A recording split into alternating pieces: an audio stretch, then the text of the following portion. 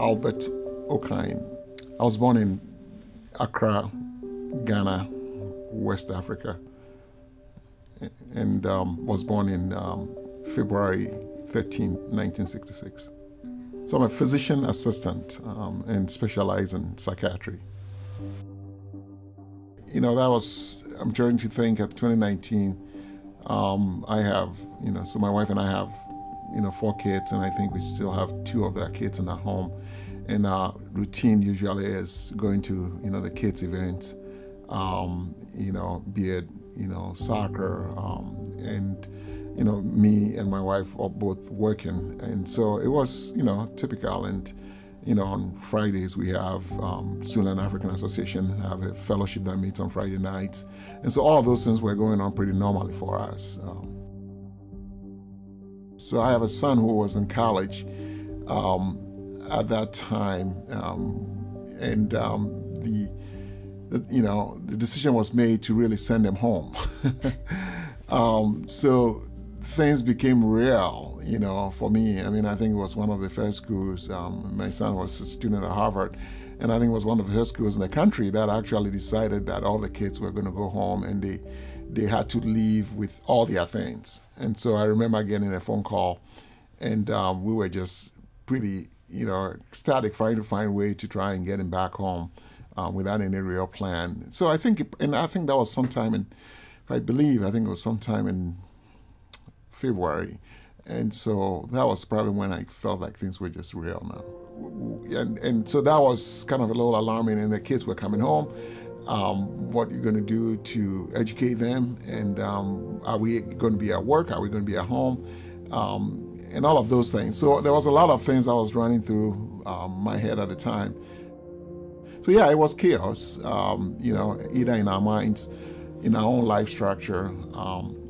And then for me, in April, April 14th, I was home doing the clinic when I got a phone call that my father had passed away in Africa. And then it was much difficult because 7 months later, my mother, who was very healthy, also died. Oh, so in 2020, we lost 2 parents. Oh. And a difficult thing for us is because of the pandemic, we couldn't travel. Yeah. And so both mom and dad are in Ghana, West Africa. And so we had to make arrangements to bury them, but we couldn't be there. Yeah. And so for both parents, we ended up streaming the funeral, and we saw it. I mean, I didn't go work on both days. I stayed home. I got to wake up early in the morning and be able to watch the funeral of my mom and my dad and my mom, similarly, 7 months apart. Yeah.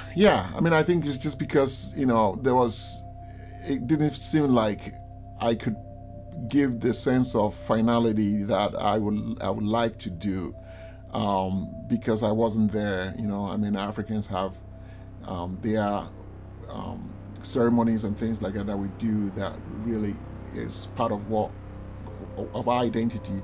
And when you're not able to do some of those things, it makes it harder to grieve through that process. Yeah. Being part of Suland African Association, we had to scale down what we did, and so we were not able to see ourselves as often.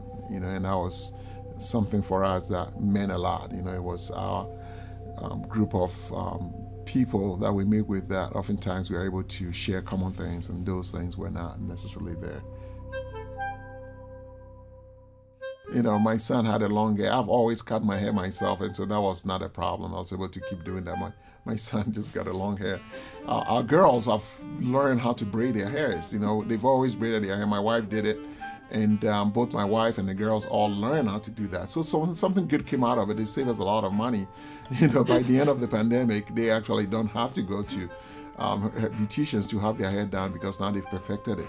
That was what it was for us. For us, the fact that we were just there together, all 6 of us, under the same roof, was just exciting. It was meaningful. Yeah. Because we didn't get that chance that often, once kids started going to school. Support for Facing a Changed World, an oral history of the COVID-19 pandemic, comes from the Margaret Ann Martin Everest Foundation, the Kind World Foundation, Humanities Iowa, the Friends of Siouxland Public Media, and listeners like you.